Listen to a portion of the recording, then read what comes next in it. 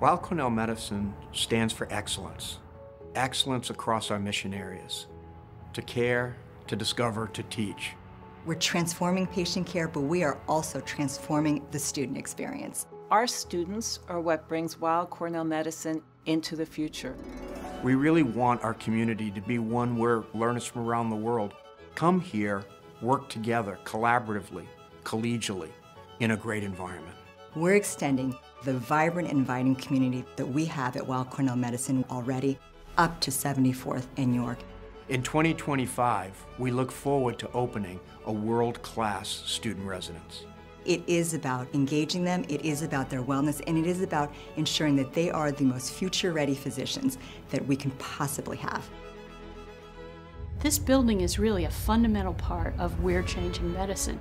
The new 74th Street student residence will be approximately 173,000 square feet, a little more than 225 feet high. 16 floors of living space. 163 studios, 7 one-bedroom, and 51 two-bedroom apartments.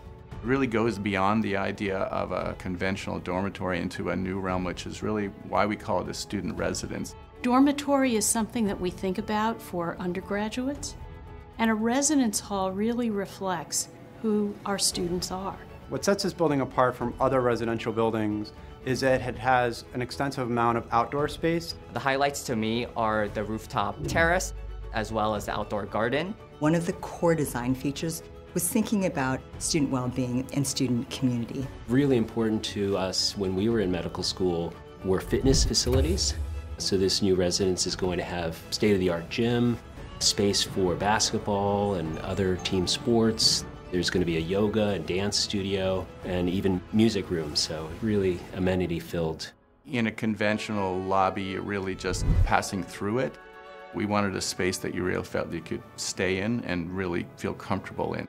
So it has very warm finishes, it's very inviting, great lighting, comfortable furniture, a lot of technology.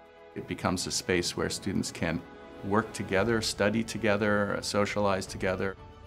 It will also be fossil fuel free and completely electric.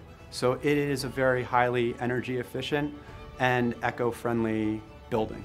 So I think if you say, what's different? Everything's different. The project first came to capital planning and to me in 2017. We immediately were excited about the project and the opportunity to build a new student residence. And the criteria were actually fairly difficult. The site had to be of a particular size to accommodate enough of the students, to accommodate modern amenities, and ideally it had to be as close to the main campus as possible. When we went block by block, we started right at campus, circled out 2 blocks away, 3 blocks away, 5 blocks away, what can we find?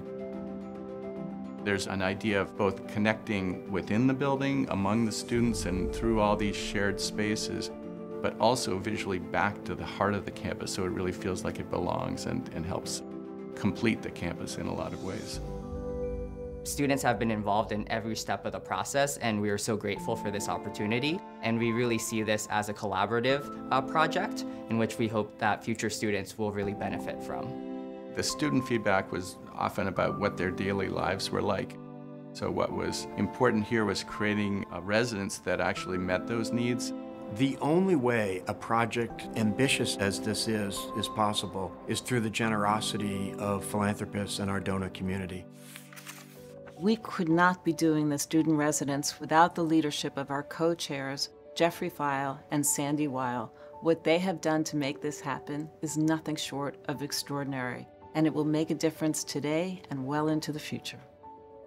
I think it really helps with the physical and mental well-being for students, and so I think those amenities will really come a long way to making this new student residence home.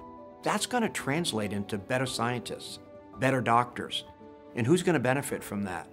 The students are for sure, but all of us are. The faculty, the staff, and maybe most importantly, their future patients. Any student who is passionate about patient care or cutting-edge discovery, they can do more than dare to dream about a career in academic medicine. They can make it their reality now. I think if we do the best possible job with our students, then we really are changing medicine.